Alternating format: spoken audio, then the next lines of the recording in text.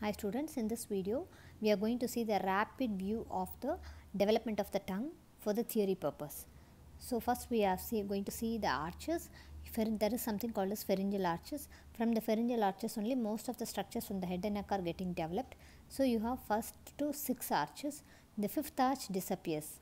So you do have 1, 2, 3, 4 and the fifth arch. Understood? So 5 arches. So sixth will be, now it is called as, because fifth one disappears, so sixth one.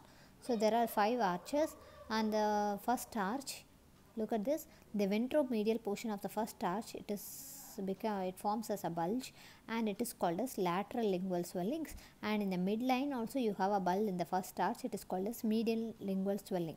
So these two are called lateral lingual and this is called medial lingual. The median lingual is otherwise called as tuberculum impar. So if you write these three, you will get 1 mark, lateral lingual swellings and the tuberculum impar. Then second arch also, the ventromedial portion is thickened and it forms a bulge, it is called copula, C-O-P-U-L-A, copula, okay, this one. And then third arch and the fourth arch, they join together and form a eminence called hypobranchial eminence. So look at this, third and fourth. And the last one, look at the fourth is here, and this one next to that you have the sixth arch, you have the arytenoid swelling. This sixth arch usually it forms the cartilages of larynx. This is arytenoid swelling. Here is a laryngeal inlet.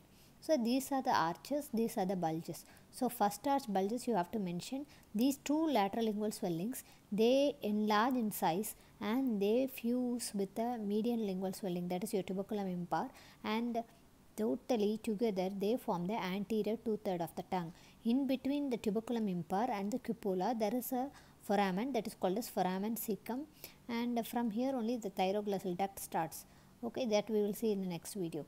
So first you should write 2 lateral lingual swellings and the tuberculum impar, they join together and forms the anterior 2/3 of the tongue, and behind that just in front of the Foramen Cecum. So behind the Foramen Cecum, from the second arch, this blue color swelling is called cupula. The third and fourth arches, they join together and forms there is a swelling in the ventromedial aspect that is called as hypobranchial eminence.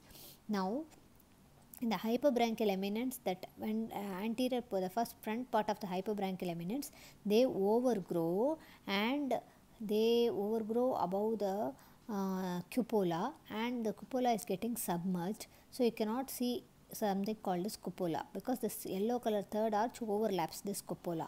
So now you can see the yellow color which forms the posterior 1/3 of the tongue. So behind that you have the this portion, the posterior portion of the hypobranchial eminence, that will be transformed into the posterior most portion of the tongue. So the anterior part of the tongue in front of the Foramen Cecum over, and posterior part of the tongue usually it has to be cupula, but cupula is overgrown by the anterior portion of the hypobranchial eminence.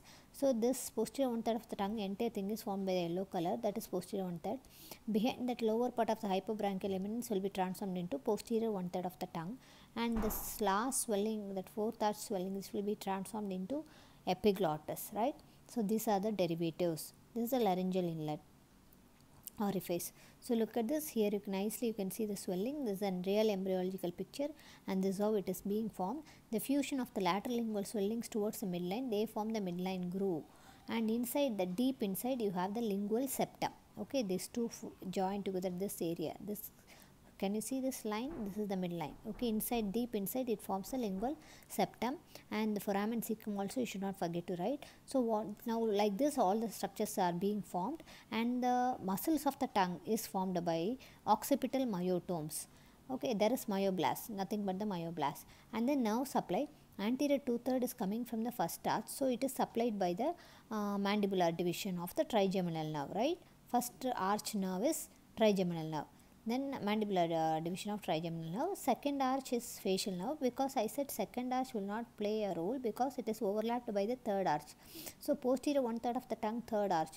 So third arch nerve is glossopharyngeal nerve. That's why your posterior 1/3 of the tongue is supplied by glossopharyngeal nerve.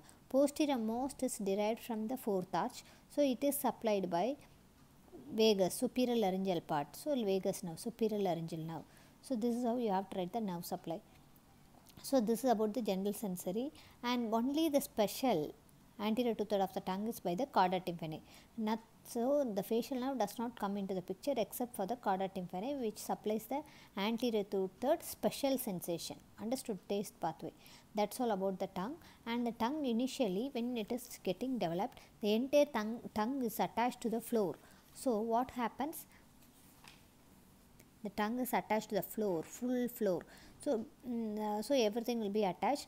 Now what happens towards the end, that entire the floor of the tongue is getting degenerated. Only one part, the tip only, it is attached to the floor by the frenulum lingulae.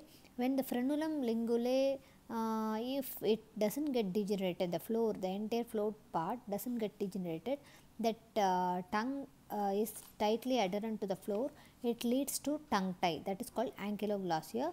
So the ankyloglossia tongue tie is the only word you are supposed to write. So the tongue is not freed from the floor of the mouth.